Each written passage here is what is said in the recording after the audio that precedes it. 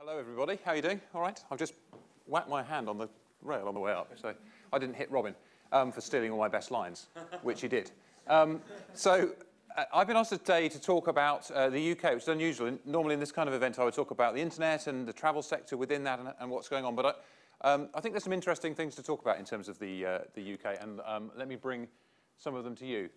I'm going to talk about the connected kingdom and what we're seeing in terms of what the UK is going through, and it feels to me as though we're in something as big as the Industrial Revolution. So I just wanted to get a sense from you as to where you are on that. Can I just ask everybody, how many people work in the travel sector? Can you hold your hands? OK, that's good. How many people have got digital or online or e-commerce in their job title? About a third of people. That's interesting. How many people have got electricity in their job title? Anybody? No? How about reading? No? So I reckon we're on the way to a situation where nobody's going to have digital or e-commerce in their job title. I reckon that we're on a way to that kind of technology becoming as normal as electricity in terms of how it powers not just the way we connect to consumers in terms of marketing, but actually the way it powers the way business works more effectively. So I'm going to talk a little bit about that. But first I'd like to introduce you to Nicholas. This is Nicholas with his wife and daughter, and can you guess where he comes from? Scotland. And Nicholas founded a business in 1995 called ScotWeb, and can you guess what they do? They export all things Scottish, mainly tartan and tweed. 17,000 different types of tartan can be purchased from ScotWeb, and 80% of their sales are outside the UK, all powered by the internet. What they do would not be possible without the internet. The most traditional of businesses, but reaching a consumer base across the entire world where they are, where they're looking for tartan because of online marketing and the ability to distribute across geographies. Completely different scale of business from something which is a very, very traditional business. And he's a charming chap. He offered, I haven't taken him up on this yet, but he offered me to make a Google tartan. I thought that would be disgusting, so we haven't taken it up. But if you want a tartan, you can make your own tartan, and it's less than £1,000 for a bolt of customised tartan. So do contact him. He's a charming chap. Now, the UK is actually a hotbed of innovation and has been for many, many years. So if you think about the invention of the telephone, invented where? In the UK? Give a little cheer. Ooh. Yeah, well done, the UK. Telephone. Well, what about this? The invention of radio, well, not necessarily strictly radio, but actually the understanding of electromagnetics that led to radio and a whole range of other technologies that we take for granted every day, invented by James Clerk Maxwell in the UK. Woo, woo. Very good. It's not that exciting, is it? Television, invented where? In the UK. The internet, invented where? Tim Berners-Lee, in the UK. We've invented all of these technologies. We're good at this sort of thing. And actually, in all the doom and gloom and in our self-deprecation, we sometimes don't focus on what we can do from the UK with all this innovation and our ability to continue to innovate as a nation. The internet has 1.8 billion people on it. It's basically in English. We're good at being in English, and we're quite good at selling things. There's a big, big opportunity for businesses in the UK to grow from their inception, from startup, to a global scale straight away. There's no need to be local when you start. You can be global straight away. So we were wondering about this stuff, and we could see some of this stuff ourselves, but we didn't think that the world knew about it. When the government looked at the internet economy, they spent a lot of time looking at the case for investing in broadband for everybody, which is very important. High-speed broadband is important to us now as canals and railways were in the Industrial Revolution. So it's important to do that, but they kind of missed everything else which we could see going on through working with companies large and small, taking advantage, like Nicholas, of the internet economy. So we commissioned Boston Consulting Group because we wanted to try to have some independent facts to fill the void.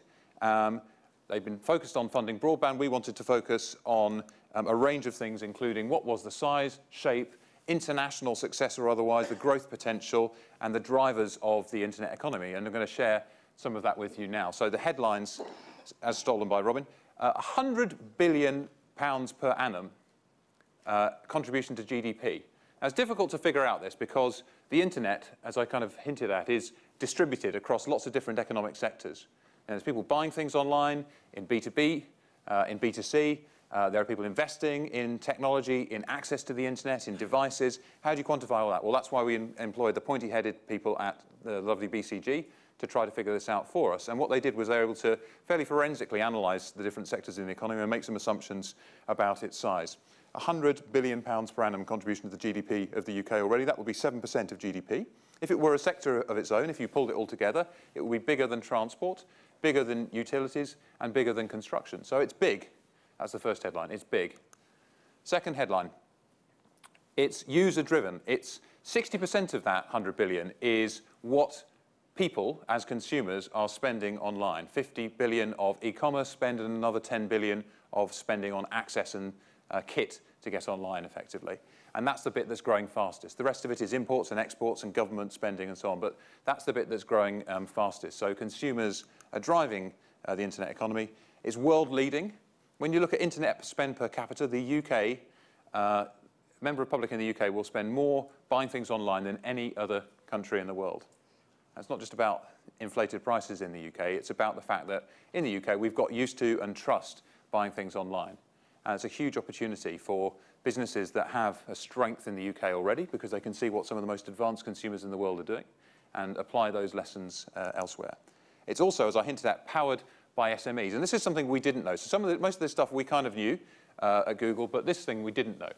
SMEs that are using the web a lot are growing 4 times faster than those that aren't. And this was based on a pretty big sample of SMEs analysed by Boston Consulting Group. So the companies that are using the web a lot in their day-to-day business are growing faster. They're also exporting more than companies that are not strong web users. So as I say, it's growing fast at the moment. Over the next 4 or 5 years, the internet economy could grow to 10% of GDP from 7%. If you actually take out the last 2 years where a bunch of the growth trends have slowed down and say we return, and we'll ask Dennis in a bit to ask us whether we're going to return to a stronger growth profile. But if we return to a stronger growth profile, the internet economy could be actually 13% of GDP. Even though everything else is going to grow faster, I think that the internet economy could be lifted even further. So it's a huge opportunity for the UK. And so I'm going to skip over some of the facts, but this is a breakdown of the internet economy, e-commerce, access, and then the rest of it, government and other investment in GDP. This is something which I thought was interesting, and Robin mentioned this, but basically, nicely, the graphics in PowerPoint, thank you, Mr. Gates, have hidden the numbers, but basically, in the total economy, we export about 90 pence for every pound that we import, creating a deficit. In the internet economy, if you look at e-commerce spending, there we go, £2.80 exported for every pound imported, creating a surplus. So we're good at this stuff, and we're already exporting significantly around the world. And that's just the GDP, the strict measures of GDP, and I'm not an economist, but you know, there are real constraints in terms of trying to put a number around this stuff. There are other effects that are hard to quantify and isolate in the same way. So there are other effects of the internet economy which we're not captured in that number. So just to draw attention to those. So first, you've got the 100 billion GDP strict definition on the expenditure basis. Secondly, you've got a whole bunch of consumer and business impacts that aren't quantified within that. For example, B2B e-commerce is £360 billion per annum. That's not included in here because a bunch of that is a subset of what goes into B2C e-commerce, which is only the 50 billion. So B2B e-commerce is a really big part of the economy, which is not captured in that number. Another example, productivity impact. So when people use this kind of technology in their business, it saves them time, it saves them money. E-procurement is a good example of that, leading to a significant rise in productivity in sectors that really adopt it strongly. And then, of course, there are broader social impacts, just the internet bringing the world closer together, bringing us utility in terms of the way we choose to spend our time. Robin showed the number of hours we're spending on Facebook alone, I think, but on doing things online. These are all things which aren't quantified in that number. So it's big, and it has ripples that go much beyond the sort of the GDP number.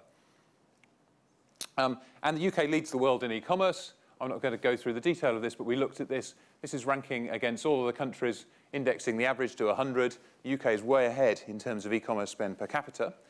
The BCG then combined that with some indices around access, so how extensive is access to the internet, how fast is it, and usage of the internet, and created a league table, just for fun, which is called the E-intensity index. And even on that, with, oh, look, I've ring the Netherlands for some reason. Thank you, Bill Gates.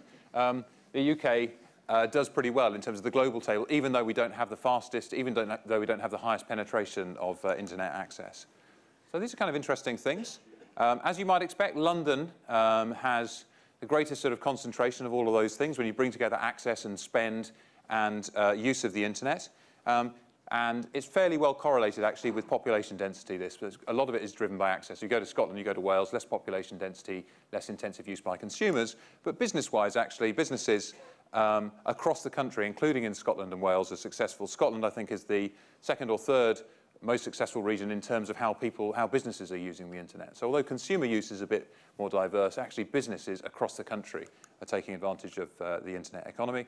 As I mentioned at the beginning, these were stunning statistics we came up. Businesses growing 4 to 8 times faster when they were using the internet fully, and exporting double the proportion of their revenues coming from exports when they were using the internet compared with those that weren't. And another piece that was interesting, small businesses' online sales were growing faster than large businesses' online sales. So there's something about the agility and the focus on driving sales in smaller organizations that seems to allow them to be a bit more successful. And then there are a range of case examples, and if you want to have a look at the report, go to connectedkingdom.co.uk and you can download the whole report. It's not so much big pictures and so on, but there is quite a good story there, including some case studies, and here are a few of them to sort of round us off. UK tights, traditional retail business, just like the ScotWeb business, selling 23,000 varieties of tights. Ladies and gentlemen, should you wish to purchase something for your partner or yourself. So, you know, again, it's like you couldn't possibly do that in a store. They're not a store. They're 7 people working from Macclesfield, and they're a successful business in selling tights direct to the consumer. So successful traditional business. This is a locksmith. Asaf founded a locksmith business focused on London, targeting people who are in need of a locksmith, high degrees of service. So a service business going online. This guy is super cool. Anybody heard of Moshi Monsters?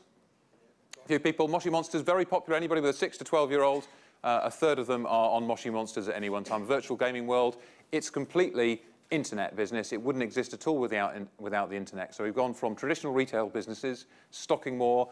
That's a good pun. I should have realised that earlier. Sorry. If only I'd rehearsed. Damn. So traditional business with more inventory, exporting much more quickly through to new types of business that couldn't exist at all without the internet. Another example on the B2B side is Mimecast, which is all about email and security for businesses. So these are the kinds of examples of businesses that are taking the internet opportunity and really running with it. And just to close, what are these guys doing? So comparing the high web using businesses with the rest of them, this is what we found. They're most extensively using online marketing, which is good news for us and good news for you because it's easy to follow that lead if you're not doing enough of it. They're also doing a lot of online orders, online payments, but you can see down the bottom as well, they're also doing more social things in terms of blogs and Twitter and social network pages and customer comments. So that's what the people who are growing fastest are doing. Probably won't surprise most of you because most of you are already digital savvy, but there's still the rest of the digital revolution to sweep along behind us. And then finally, in terms of the growth potential, you know, we said the internet economy is 7% of GDP today. It could be 10%. It could be 13% by 2015, depending on how we all take advantage of that. So I wanted to say, to close, thank you very much to all of you for being digital pioneers and leaping and learning into this space where there's huge opportunity. I'm really proud to be British and digital, hopefully, because I think that, you know, we are really bringing innovation to the world, not just having invented the internet, thank you Sir Tim Berners-Lee, but also really how we use the internet in business and in our everyday lives. So I hope you find the rest of the day interesting, and thank you for your time and attention.